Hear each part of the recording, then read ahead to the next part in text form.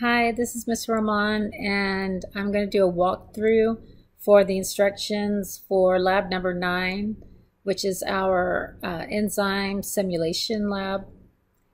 When you open the lab in Schoology, read the introduction.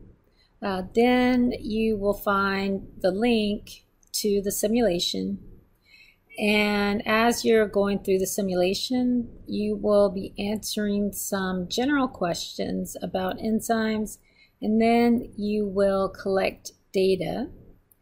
You will need to make a data table to collect data. It will be very similar to this data table, but you can see that this data table does not have any headings.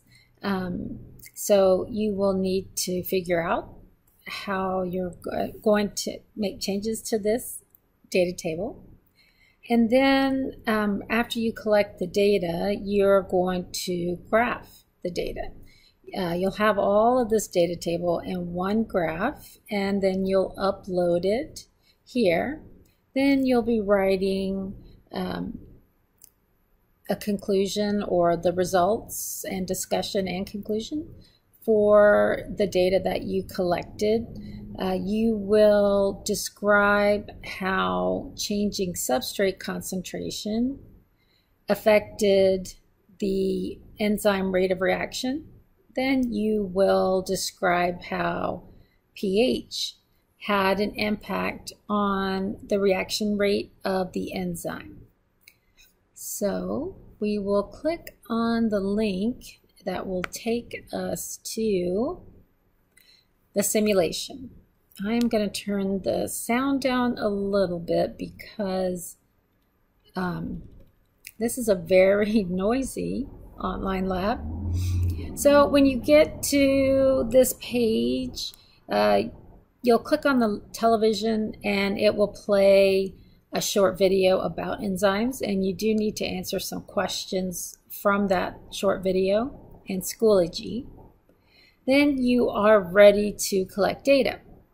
If you click on the computer screen, it will give you a table for the experiment that you run, and it will tell you how many molecules of product form per minute, and that value is how we're going to determine the rate of reaction. This will be the initial rate of reaction, and these numbers you'll need to put into your data table. You will perform enough experiments so that you have data for every combination of substrate concentration and pH.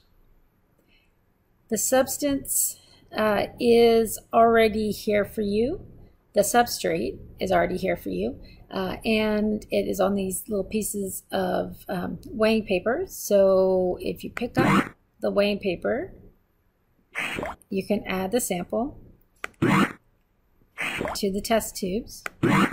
The test tubes all already have the enzyme present, and the concentration of the enzyme is constant. So you would put these numbers in the correct place in your data table. Notice that all these values correspond to pH 7. After you've written these numbers down, you'll hit the reset button.